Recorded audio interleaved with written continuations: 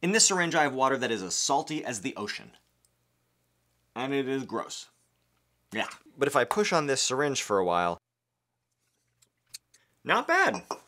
I mean, honestly, it's still a little salty, but way less salty than up here. Now, if I put distilled water down here, and whoop, the water moves the other way, pushing the syringe upwards. But this happens very slowly.